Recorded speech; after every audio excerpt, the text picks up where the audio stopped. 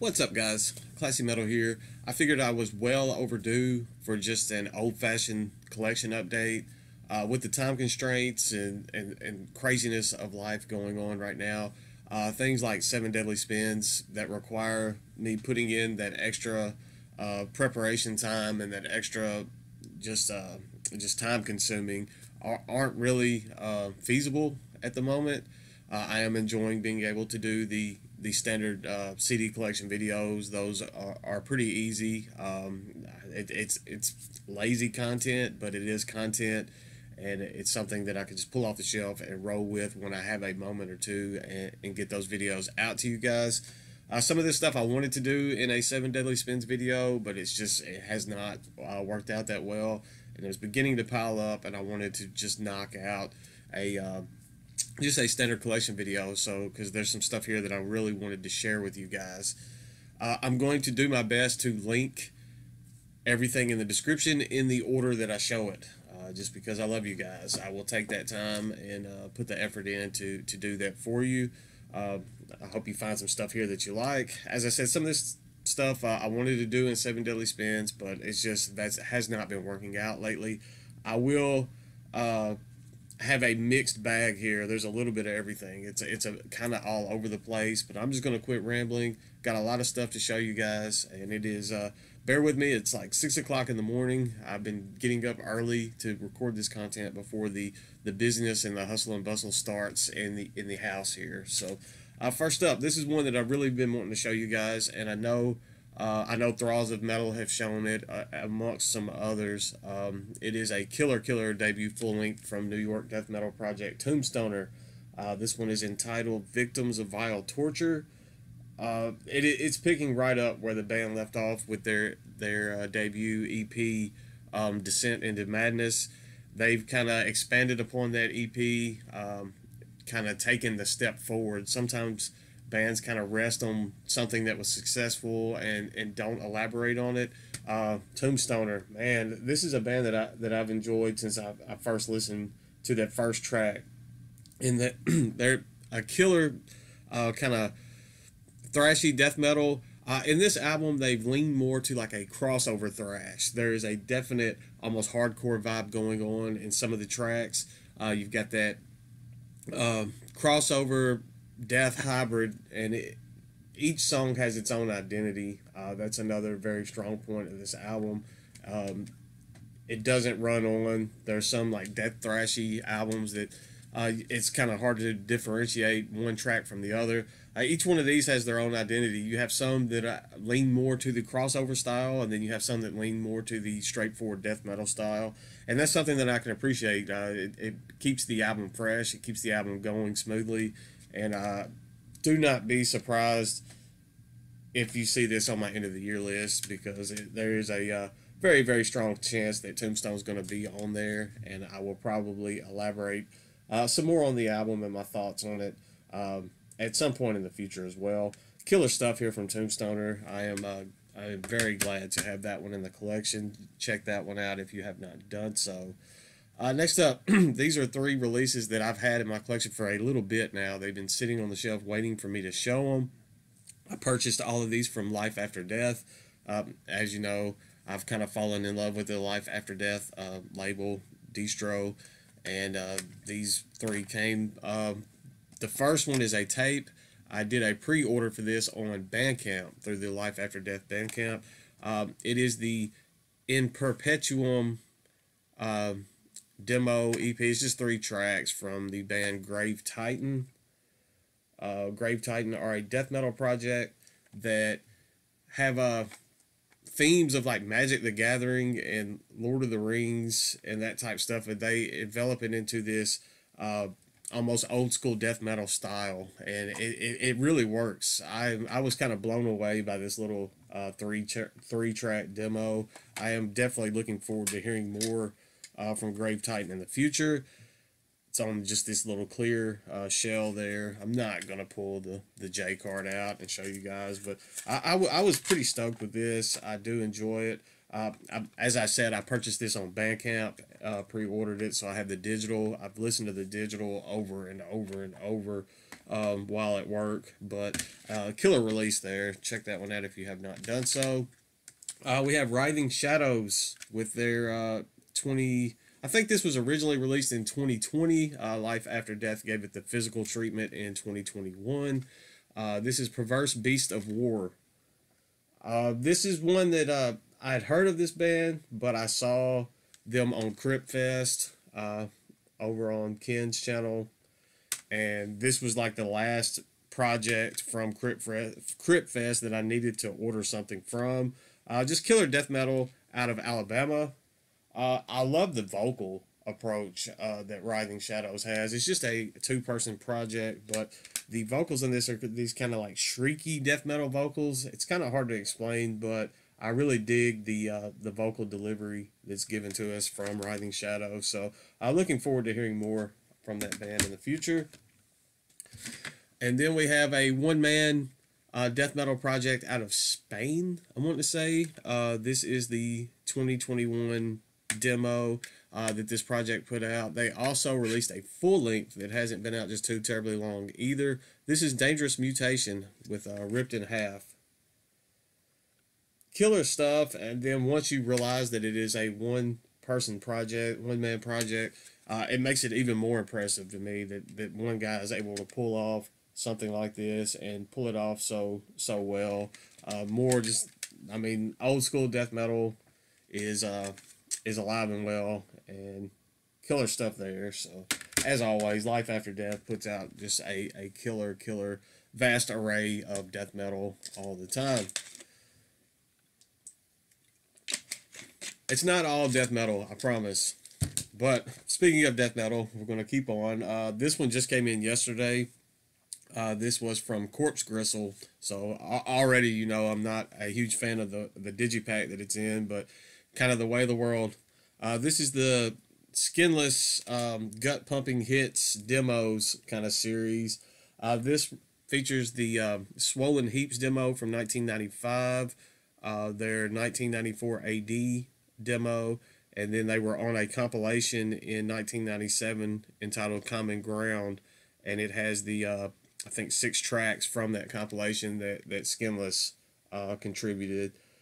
I love Skinless, so I had to get in on this. I was one of the first 100, so they included a Skinless guitar pick. I think it was the first 100 orders, CD orders contain that. There's the inside. It's on this very flimsy, kind of digi, but it is what it is. I'm just thankful to have the music. There is a plastic kind of cover sleeve that I'm gonna put this in after the video to help protect that digipack, because it is very flimsy. But I can't be too mad because they also sent me a freebie. They did not have to do that. I am super thankful for that, and it is a killer release. This is Disencumbrance with their demo entitled The Betrayal. I think this was originally released early 2000s, early to mid 2000s, and then it got the reissued treatment from Corpse Gristle not too terribly long ago, probably about 5-6 years ago now. So I mean, it's been a while. But this is, man, I wasn't expecting too much out of this being a freebie, but I was blown away by this release. It is technical death metal done absolutely right. This is brutal technical stuff. I think this band is out of Texas, and man, oh man, I thank you, Corpse Gristle, for throwing this in there and bringing that to my attention, because that was a phenomenal release. It's probably one of the better freebies that I've heard in quite some time. Next up, this is a CD that I picked up off of eBay. I think I got this from like the Clutter store or some generic eBay seller. I remember listening to this probably 20 years ago. I had a bit of a nostalgia vibe, and I saw it going cheap, and I just went ahead and grabbed it and added it into my collection. This is some mellow death. This is Darkside with Cognitive Dissonance. I believe this band's out of Sweden. It's kind of Sweden mellow death.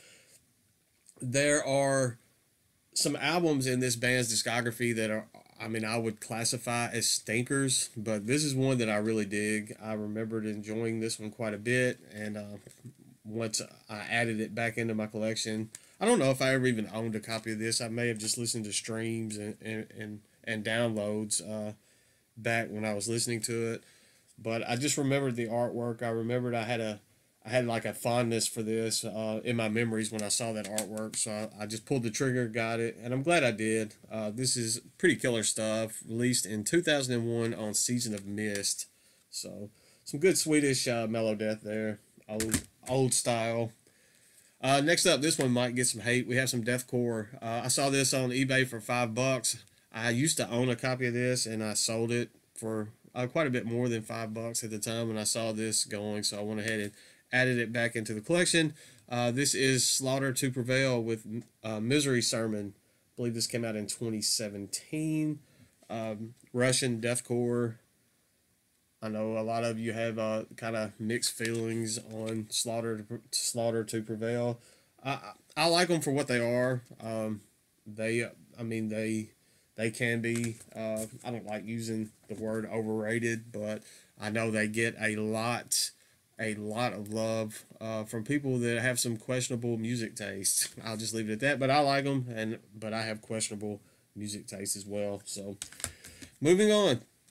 Next up, let's stick with the Russian theme. We have some atmospheric black metal, kind of post-black. Funny thing, I've tried ordering a copy of this CD. I think this is like the third or fourth time that I've actually placed an order for this particular CD from different outlets. It wasn't all from the same seller or that type stuff. And I had given up on just getting a copy. I was frustrated. Stuff happened. I had to file a claim one time because it was never shipped. I got shipped the wrong album one time and got refunded. It was a very frustrating experience. Kind of left a sour spot for me for this album, which is sad because I do really enjoy this album. After all that rambling, I saw this on eBay. Apparently a bulk seller has gotten their hands on several copies of this, and it was going way cheaper than I had seen it go before. So I went ahead and grabbed it, and it finally made it here. So all that being said, I think this was released in 2015 on Avant-Garde Records. I'm going to butcher this. It is, as I said, it is a Russian band. Sivyj with Burial Shrouds. I know a lot of you will recognize that artwork. I've always called them Sivyj, but I'm sure I'm wrong. I mispronounce English words, so I know I'm going to mispronounce Russian words as well. Atmospheric, very atmospheric. It goes into that post. It teeters the line on very generic post black metal, but it doesn't quite cross over. It's just enough that it stays very enjoyable for me. It doesn't go over the top, and that I can appreciate. I'm glad to finally have this copy in my collection. As I said, it's been like a chore to get myself a copy of that Burial Shroud, so I am glad to have that now. A couple more eBay purchases. These were both from these two particular releases I bought from the same seller. It's a seller that I found. I have some other stuff from them on the way as well. Apparently they're unloading their collection, and there's some pretty rare stuff that's been coming up fairly cheap. The first one is an album that pretty close to when I had started getting on YouTube. I don't see a date, 2016. So it was about maybe a year or so after I started YouTube. I remember Sean, Count Blackworth, just preaching the praises of this band, and I listened to it and I liked it. I just never went out of my way or pulled the trigger to grab a copy of any of their material. I saw this going, revisited it, and it just kind of hit different this time, and it was something that I wanted to get my hands on. This is Hexvessel with When We Are Death. When We Are Death. This came out in 2016, as I said, released on Century Media Records. Very folky. It's kind of folk rock, almost progressive folk rock. Very original sound going on with this. It's not something that everyone is going to enjoy. My first listen back then, I was kind of on the fence with it. Revisiting it now, I don't know if maybe my tastes are a bit more cultured just from the simple fact of doing this channel, because I have so much stuff brought to my attention. I've had so much new stuff come into my life just simply by doing YouTube, because you guys are awesome and are constantly introducing me to new things and killing my bank account. But upon revisiting this, I kind of fell in love with this release, and I've been listening to it quite a bit. So killer stuff there from Hexvessel. Imagine that. I do miss Sean's channel. He was a vast knowledge of heavy and extreme music, and even like folky music like that. I do. At some point, I still have hope. I hold out that maybe the Count Blaggerith will bless us with his presence again. But in the meantime, I can still remember him recommending that album. Next up, we have some deathy thrash metal out of Florida. This is Solstice with their sophomore. I believe this is their sophomore full length entitled Prey. This one is pretty good. It's not to me on the level of their self-titled debut, but I mean it's right behind it in my opinion. I got this for $8 shipped. I could not pass that up. As I said, this seller is apparently just like parting out the collection and sending it out at a killer price. This is the one that was reissued in 2011. It has the original album on here, and then it has the remix that they did in 2011. I enjoy both. I mean, I am a sucker for the original. I'm old and I like old stuff, but I can appreciate that remix on this as well. They did it in a good style. They didn't go over the top with it. They didn't like ruin the original, kind of like In Flames did with that Clayman remaster remix. Whatever they did there, they destroyed Clayman, and I'm still salty about that. So at least Solstice pulled off the remix on this fairly well. I do enjoy the original. I will always be partial to the original, but next up, these three are all from the same band. Funny story, I made an order on Bandcamp for the one that I'll show first. They sent me the wrong CD. I sent them a message telling them that they sent me the wrong CD, and I offered to send it back. They told me to keep it. They sent me the CD that I ordered along with another CD as well, so it was kind of 3 CDs for the price of one. But we've got Weregoat. This is the one that I did order originally. This is their debut EP entitled Unholy Exaltation of Fullmoon Perversity. Killer black and death metal. Very raw production on this one. You're going to get more raw production on this Weregoat release than you will any other Weregoat material. Raunchy, perverted black and death metal. I enjoy this one. Killer stuff. Glad to have that in the collection. I believe they are out of Oregon, Portland maybe. I think they're in Oregon somewhere. This is the one they sent me originally. I did already own a copy of this, but I have rehomed the spare copy that I had, just so you guys know before anybody asks. This is Pestilential Rites of Infernal Fornication.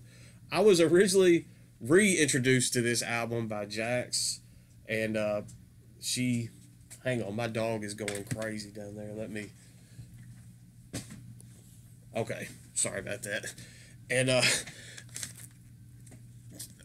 I was originally, where was I? I was originally reintroduced to Weregoat through this album by Jax B the Ripper's channel, and she was talking about this in a video. She was talking about how this is there is some sex magic or something put on this, that it's a horny ass video. I mean, a horny ass album. I was like, well, if that's not a reason to go back and revisit an album, I don't think anything is. And man, this is a boner inducing album. It is not something I would play around the kids, but it is good. I do enjoy it. It's the production value on that is like leaps and bounds ahead of the raw production on this. It's a much more clear production on that full length, and I mean it's killer stuff. And then they also sent me the EP Slave Bitch of the Black Ram Master. I have not spent a ton of time with this one yet. I have listened to it, but I haven't spent enough time to just get too into depth on it. It is very good. I enjoy everything that Weregoat has put out. I'm glad that I kind of went back and revisited them with that full length, because I've kind of grown to reappreciate everything they put out. So Jax, thank you for that recommendation. The 2 EPs were released, reissued on Iron Bonehead Productions, and then the full length came out on Vault of Bones Records. So just in case you wanted to know what those were released through. Next up, the next 3 albums were purchases I made from Paragon Records. I love Paragon. I have another Paragon order coming in. Hopefully it'll be in later this week. That will probably be just a standalone video, just with what comes in from that. First up, I only bought 3 CDs from them this time. They were all $5 each. So first is I think an Italian atmospheric black metal. I think this band's out of Italy, if I remember correctly. This is Vulfehrie with the Devouring Fire of Mortality. This is, as I was saying, atmospheric black metal. It has almost a cavernous, brutal death metal vocal sound going on under the, I guess, over the atmospheric black metal. You wouldn't think something like that would work, but after the farther that I got into the album, the more it kind of worked and played off of the music. It became quite enjoyable. The first track, I was taken aback a little bit by the vocals. I almost gave up on the release and moved on to listening to something else. And I'm glad that I stuck with it, because it really grew on me. And I went on and just pulled the trigger and made the purchase. And I'm glad that I did, because that turned out to be quite an enjoyable release. It was released on Wolfmon Productions. I think this came out last year as well. So next up, we have some, I guess, death metal out of, I think this band was, I don't remember where they're from. I think I wanted to say Austria, but at this point that doesn't sound right to me. This is Coffin Creep with Corpse Defiler. This is their debut full length. If you're into death metal about necrophilia, then Coffin Creep might be right up your alley, because that is what the majority of this stuff is about. It's straightforward death metal about banging corpses. It's pretty good. I do enjoy it. They had a EP or demo that came out a little bit before this that I wasn't a super big fan of, but this full length I did enjoy, so I'm glad to have that in the collection now. So that is Coffin Creep with Corpse Defiler. This was released on Unearthed Production. It hasn't been out just too terribly long, but it has been out for a little bit. And then we have some pagan folk metal. Has some blackened vibes going on in this. This is a band out of the Ukraine. I believe that originally they were located in Russia, and they have relocated to Ukraine in that general area over there. This came out in 2012 on Firestorm Production. I thought it came out earlier than that, so it may have been reissued by Firestorm Production in 2012. This is Hellengard with their self-titled full length. Very folky, very folk metal heavy, very folk metal heavy, very pagan folk metal heavy sound going on here. There are some blackened elements that go on throughout. It almost hits like an atmospheric black at times, but the majority of this could be lumped straight into folk, straight up folk metal. I enjoy it quite a bit. They have some other material out as well. I may have to look into that, but this was the one that I remembered. The artwork looks a little bit different than what I remember it looking like in my head. That's another reason I'm thinking this may be a reissue, but it's some killer folk metal. I have no idea what they're saying because a lot of times they're singing in Russian, but killer stuff there. And then we've made it to the last two CDs. This turned into a long video. I purchased both of these from Redstream. The first one is a depressive, kind of atmospheric, mainly depressive black metal project out of Oregon. Oregon's just been killing it on metal releases as a whole. I think this was originally released in 2015. This is a CDR. It was released by the band, like a self-release CDR. I guess DIY type. I think eventually it was picked up by a label later on, maybe, and a proper release was done. But this is the DIY version of it. This is Drowning Deeper with No Light Ahead. This came in a little paper sleeve. I put it in a jewel case, and then I busted the jewel case that it's in, so I'm still gonna have to change it out again. But I really do enjoy this. You could have fooled me, and although this is out of Portland or out of Oregon, I think it's out of Portland. I know it's out of Oregon. Although it's out of Oregon, you could have fooled me and told me that this was out of Russia, and I would have completely, I would have never second guessed it. It has like the little synth things going that the Russian black metal, atmospheric black metal, seems to have down pat.